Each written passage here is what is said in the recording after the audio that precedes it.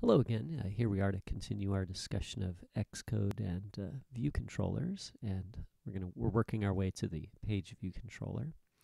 And right now I've got my storyboard set up, and I have a bunch of views here, right? Each view controller with a picture in it, right? And why don't we get one of these views to display on top of the main view, which is empty?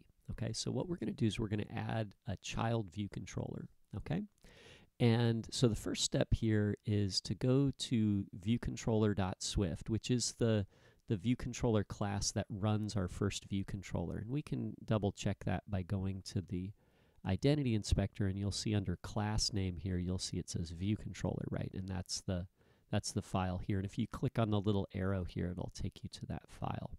Okay, or you can just click on it here too. Okay. So what I'm going to do is I'm going to look inside this method here called Viewdidload. Okay, and this is where we do stuff after the view loads.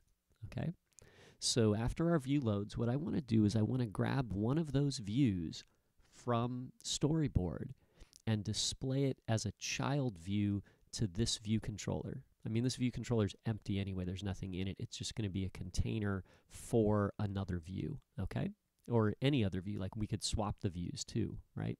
But just to get started, we'll look at how you display a single view. Okay. So there's two steps. Essentially, you have to make an instance of the view controller from storyboard first, and then you have to add it as a child and add its view as a subview. Okay. So we'll do it this way. So the first thing I'm going to do here is actually I'll start with let. I'm going to say let view controller equal storyboard dot instantiate view controller with identifier. Okay, so we want this one here, and this, you can see, it returns a UI view controller, and the identifier is a string, right? So so there we go. So I've got instantiate view controller with identifier, and then the identifier string for me is going to be page 1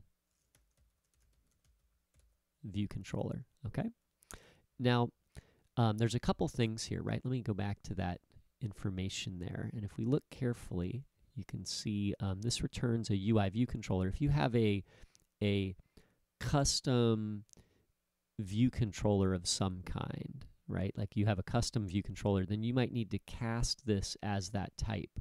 So for us, my view controllers don't have a class file associated with them, so they're all just generic view controllers.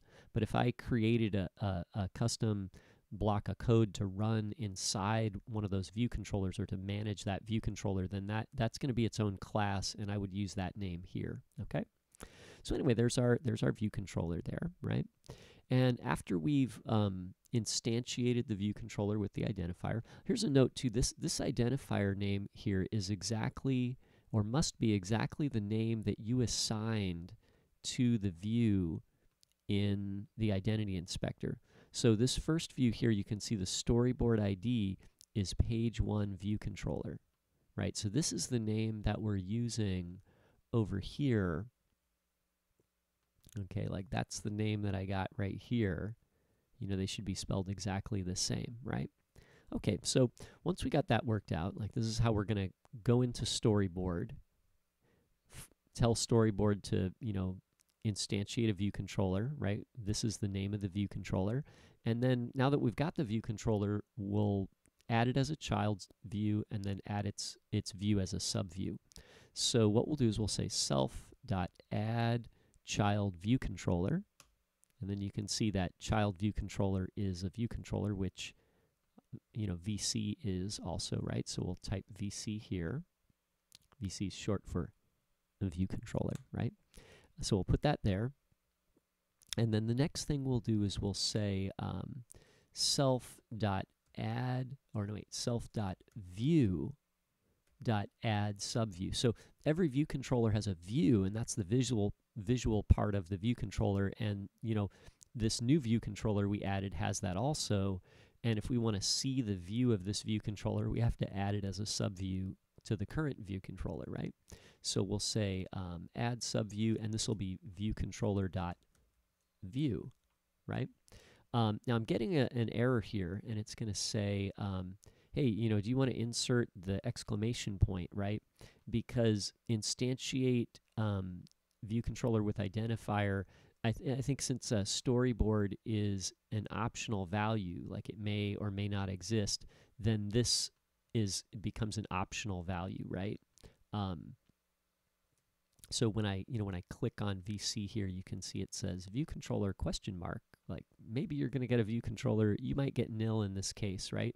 So what we'll do is I like to do it this way. I'm going to say if let, and then on the end here, I'll type the curly bracket to turn the whole thing into an if statement, right? And the idea here is we're going to move this code inside the if statement also. But essentially what we're saying is like, hey, if this stuff right here is successful and doesn't return nil, then go on and do these other 2 lines of code inside the if statement. Okay.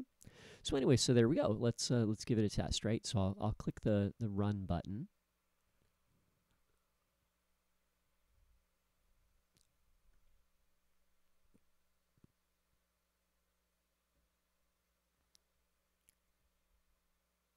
Oh, and there we go. There's our view, right? So that was pretty simple. Just realize that the ViewController is the code that runs the view, but part of the ViewController is the view, and the view is actually what you see on the screen. And you can have the ViewController in the background and not see the view, right? So in this case, in order to see the view, we add this ViewController as a child ViewController, right, of the current view. And then that's VC here, page 1 ViewController, really, right? We're adding this as a child of ViewController, right? Because that's self. And then in order to see the view of page 1, we need to add its view as a subview of the current view, right? Okay. So anyway, so I hope that's helpful. And then we'll continue with this, and we'd like to, work this into a PageViewController, right, at some point. So, where we can swipe through all the pages, okay? But anyway, this is the basic concept that's going to get the whole thing started, okay? So thanks for watching.